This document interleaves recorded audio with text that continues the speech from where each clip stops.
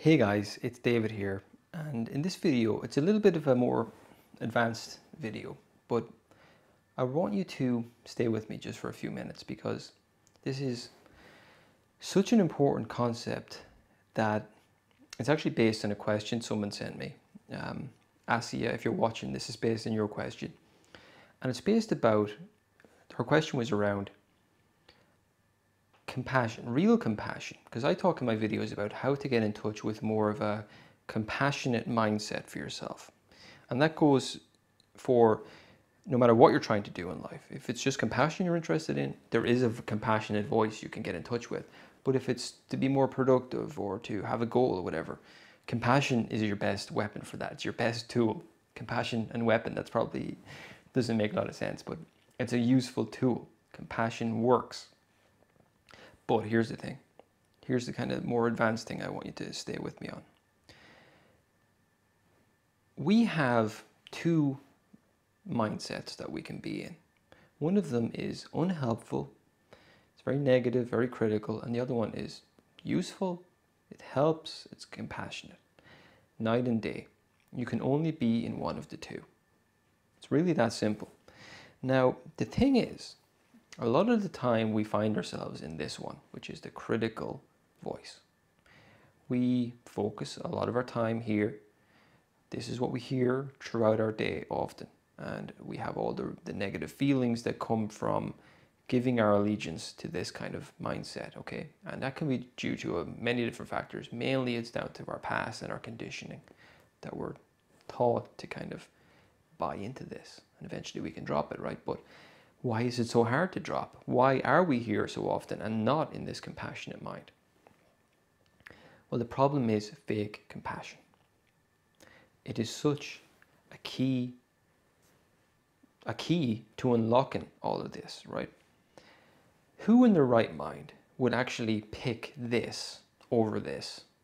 Okay, it doesn't make sense that you would consciously go on, yep, I'm going to pick negative emotions for myself today. It's going to be great, I'm going to have a horrible day, and my feelings are going to be all over the place. Right? Nobody would do that. Given the clear choice, everyone would pick this for themselves. Compassion. We're beginning to see here, I think, that because it's not such a clear choice, that's why we pick this. And it's because this mentality, whatever you want to call it, with this mindset, realizes that you're not stupid. It has to sound nice some of the time in order for you to believe in it, to think it's useful, to think it will work. So how does it do that? Well, sometimes it uses kind of things that are appealing to us. One of the main things it does is it has you chasing a nice sounding persona. In other words, it's telling you that you're going to become a better person someday in the future. This is what this will tell you. All the while it reinforcing the fact that no, well, you're not that now. Compassion, on the other hand, looks very different.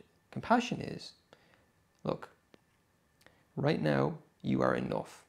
Your starting point is self-acceptance. Right now, exactly the way you are, that's good enough for right now. Very different to this, which is always critical of the now, and it's holding out like a carrot for you to someday become this good thing. And that's sort of why it sounds appealing sometimes, like it's helpful to us, like it's encouraging us. Now this, on the other hand, this is the thing I want you to realize. When the negative voice is promising you these things, it will never get you there. Everything, every real change in your life starts off with accepting where I am right now. That's enough. Now, who I'm going to be next month, that's a different question. But I know where I start is enough. I am good enough. I'm going to accept myself exactly as I am. I'm not going to criticize myself right now. I'm just going to accept it fully and embrace it. My situation in life, my feelings, my personality, anything. It comes from radical self-acceptance. That's what true compassion is. That's the difference. So I don't know, this is kind of like, it explains why we do feel attached to the negative so often.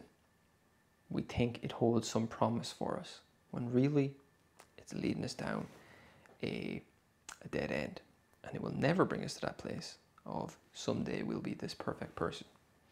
Okay, nobody's interested in perfect over here. What we should be interested in is authentic, real. And it just happens that that's more loving too, and compassionate. So what we need to start doing is, look, I'm going to drop this notion of chasing this persona, chasing this thing in life that I think other people will admire about me. Who am I trying to impress? You know, and funnily enough, it's that chasing that persona that, because of that, it leads to all those negative feelings. Compassion is a way to just embrace all feelings. Doesn't matter what they are, but there's no criticism involved in it. When you start to realize this, a lot of things become very clear. A lot of past attempts to change and why they didn't work might become clearer when you realize, actually, I don't think I was that compassionate to myself that last time. That was kind of a fake compassion I was using. So that's fake compassion. Let's try and move away from the fake compassion into more radical self-acceptance. I'm going to leave it there. Thanks again for watching, guys, and I'll see you in the next video. Bye for now.